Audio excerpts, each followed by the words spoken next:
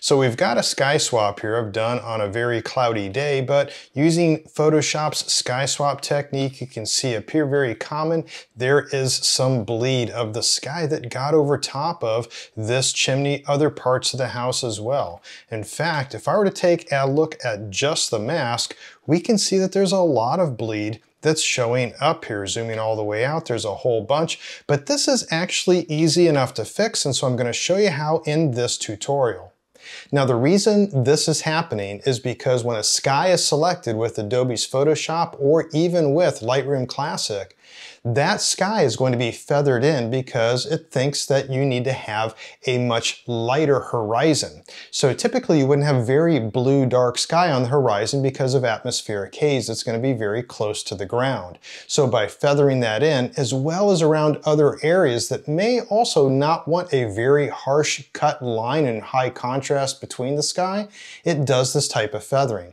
Well, it's easy enough to fix, but it won't fix it in necessarily every case, but quite a few. There's also cases where you might want to do defringing. There's cases on different weather conditions where you might want to do some other types of sky swaps, and I cover this and all of that as well in my course on professional exterior real estate photography. I do have a link to that down in the description for this video, and I've got a link to other information that you might find useful as well. But let's get on with this tutorial on how to do this quick fix for sky swap bleed.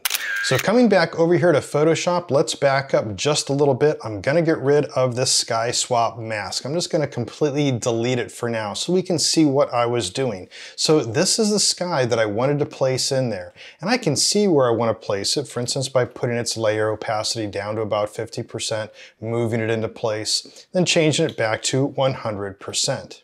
Now to do the sky swap, what I would do is go down to the layer that I'm working on that needs the sky swap, and then I would select the sky. So I'd go up to the select menu and select the sky. This is then Photoshop's sky swap technique done manually, where I can see that the sky is selected. It doesn't look like it's feathering it in, but it actually is. If I go up to then the sky layer up here and I apply a layer mask by just clicking this little icon down here, then I've got that sky applied. Looks good until you take that close look at it, and that's where we can see then that the sky has bled on the chimney and other parts of the house.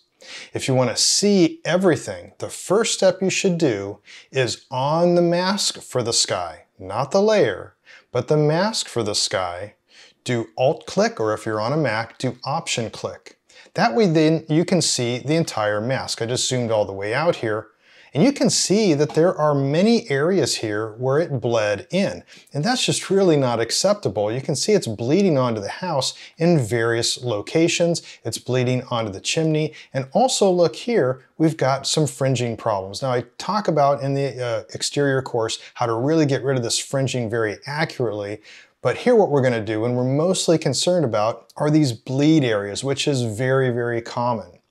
So while we stay on the mask for that sky layer, we'll leave it selected just like this. But while we're on that mask, the next thing we want to do is go up to Image, Adjustments, and then to Levels. And then we'll get this dialog where there's two sliders we'll use, one on the right and one on the left. We'll start with the one on the left because that's going to take care of the bleed. All we have to do is bring that slider to the right, and as you do, watch that bleed go away. You can see now that it's turning black. This is where it was bleeding on, and now if we move this to the right, you can see it's getting rid of that. Now we can move this other slider to try to get rid of some of this haloing. You can see this right here, these gray areas. That's also where it's feathering, and that can cause some fringing problems as well on some of the branches, and this can help a little bit.